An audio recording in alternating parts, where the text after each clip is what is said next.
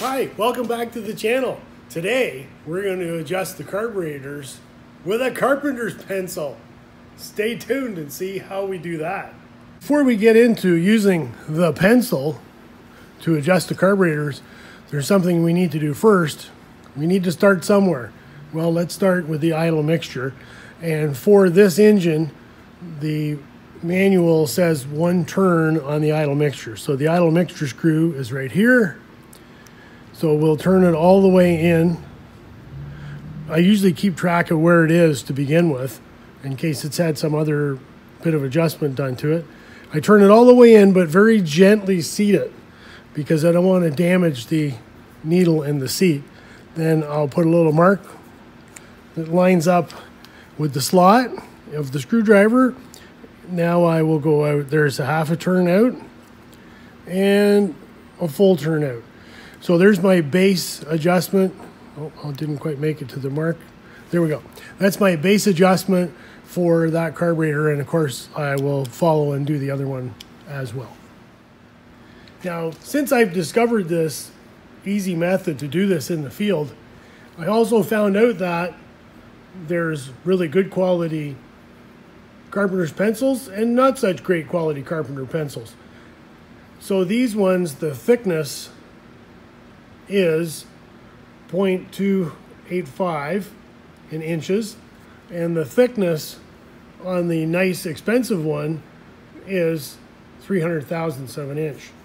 So if I'm going to use the thicker, the professional, really good quality pencil, there's a change that I have to make. Anyway, we're just going to go ahead and use these ones right here at 2 inches and 85. So now we get to the part where you use the pencil. As you can see, I have a white pencil here, but we'll go over that after and I'll explain the difference. So this one I've pre-adjusted already, pre-video, and I'm using it as a feeler strip or a feeler gauge in there. So I get the feel for it of how much it takes to slide it in and out, just like when you gap a spark plug. We're just trying to make it the same on the other one. So I move to the other side and I go to slide it in, and I'd have to well, I could, but I'm going to have to force it to go in. So I'm going to stop. I need to make the slide go up, and to do that I need to tighten this clockwise. It's pretty close, so I think I'm only going to go 1 flat. And let's check again. Okay, so I'm going to refresh the way I feel this and go to this one. It's identical. I'm happy with that. So now what have we done? We've done our base idle screw mixture adjustment, and we've done our idle adjustment, idle speed adjustment for the slides. Okay, now we'll move along and I'll show you how to use the pencil to synchronize the slides. So now let's move into how am I going to synchronize the slides mechanically. So it helps if you have an assistant for this. So you can open the throttle, and I open it about the height of the width of the pencil. Okay, that's how high. Doesn't have to be exact, but roughly the same. Okay, now what we're going to do, and make sure the throttle's locked so it doesn't creep back. So I'm going to move the camera, and I'm going to, no, actually I'm going to keep going here. I'm going to take the pencil, and the shape of it right in here matches in the shape here, so it cradles it right there, and I'm going to slide it in along the bottom of the slide until it touches the needle, and it'll sit there all by itself. If you open the carburetor way more, it won't stay there by itself, and there's no need to do it. I do it this way all the time. Okay, so that's what we're going to do.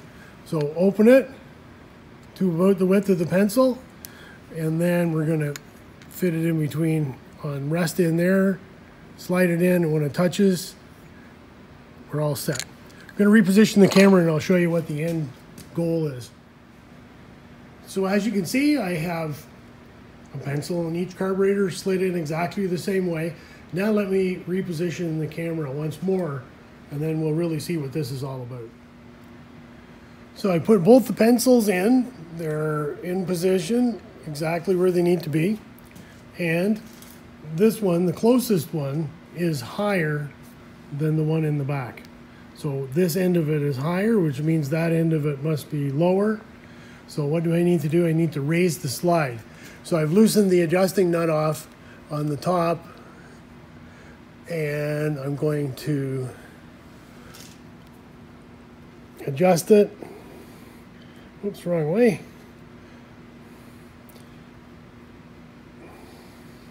Until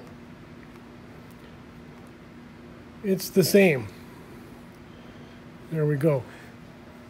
Now what I'll do at this point is I will take the pencils out, close the carburetors, and then set it up again and see where I ended up. So as you can see, I've got the pencils both reinserted.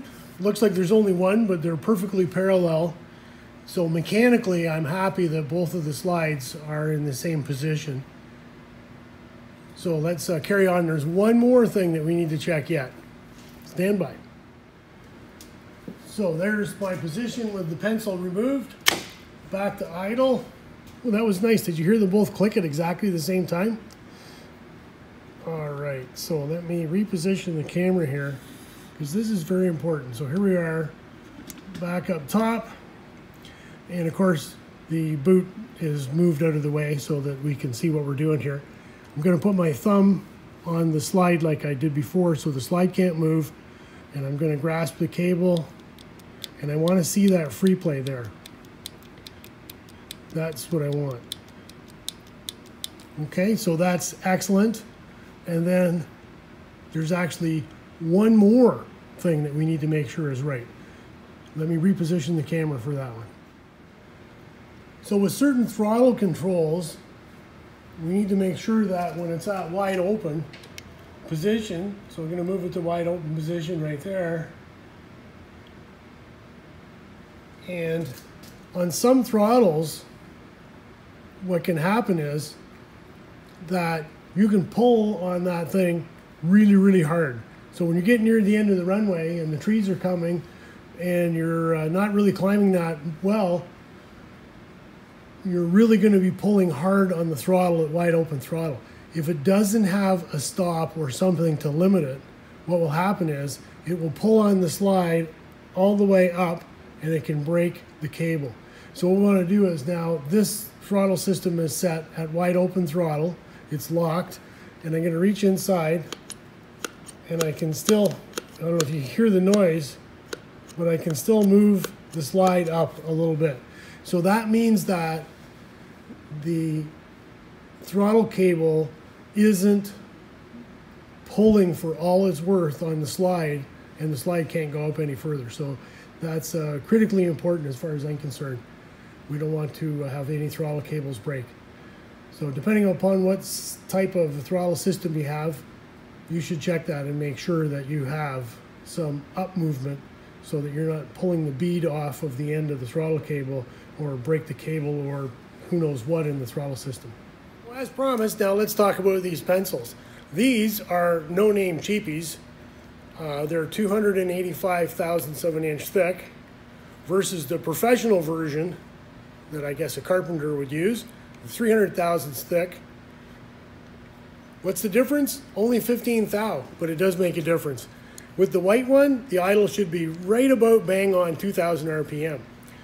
With the professional one that's 15 thou thicker, probably about 2,400 RPM.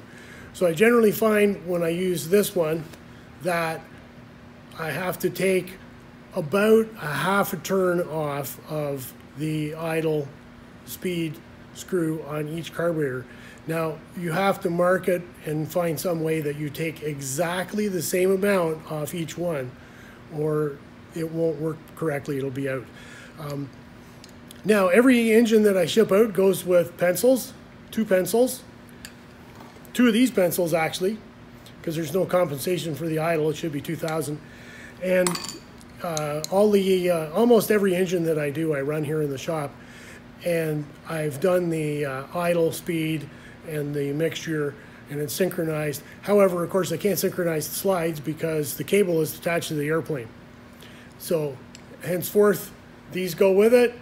And if there's an issue that somehow it was way out before, or we just want to check it, it's very easy for the owner installer of the engine on the aircraft to do it. So anyway, that's how I do it. It's not perfect, but it sure works to get it back to ground zero when you have no idea where any of it actually really is. So anyway, thank you very much for spending time and watching. And like, share, subscribe, tell your friends. Thanks a lot for watching. Bye now.